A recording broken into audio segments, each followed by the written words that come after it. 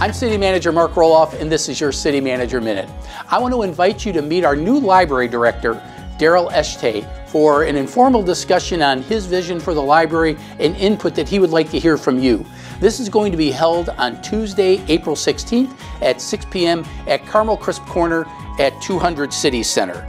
Mr. Eshtay is really interested in your opinions on what you would like to see for the library, what do you like, what maybe you don't like, and just areas of improvement. And of course, just to meet him and just share your ideas and what you want to see more of in the future with the library.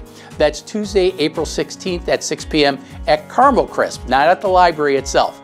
I'm City Manager Mark Rohloff, and that's your City Manager Minute.